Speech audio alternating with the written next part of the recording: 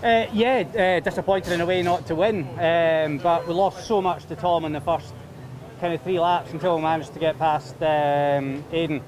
Then it was like I could see him in the distance and he didn't make any mistakes, and we chipped away 2 or 3 tenths a lap, but just not quite enough to make that move at the end. But yeah, another lap or two and we'd have definitely had a go. It was full focus, pedal to the metal the whole way, wasn't it?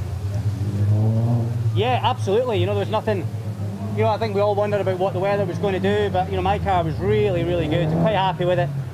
Just couldn't get going early enough to kind of make hay while the sun shines. So we'll look forward to the next one, see if we can score some more points. See you out there. And Dan, huge congratulations. I know, your first podium. Your last words to me when we spoke before the race were, I've just got to nail the start. I thought you'd bring that up, to be honest. Sorry, yeah, we definitely didn't nail it, did we? I rang Matt for some last minute advice. He's like, don't panic, just launch it like a road car.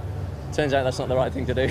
Or maybe I took it too literally, but it was that was a bit pants, if I'm honest. But after that, we got to head down and ended at P3. So first podium, that'll do. Amazing fight back there. Yeah, it was. I mean, unfortunately, it meant that we took a lot out of the tyre quite early on. So by the time we got past Jake and I had to chase Flash down, for the first couple of laps we were tramping on, and then after that we just ran out of front tyres. So, lessons learned every time. So it's all good. It's a positive start to the day. Congratulations. Thank you. Well done, you.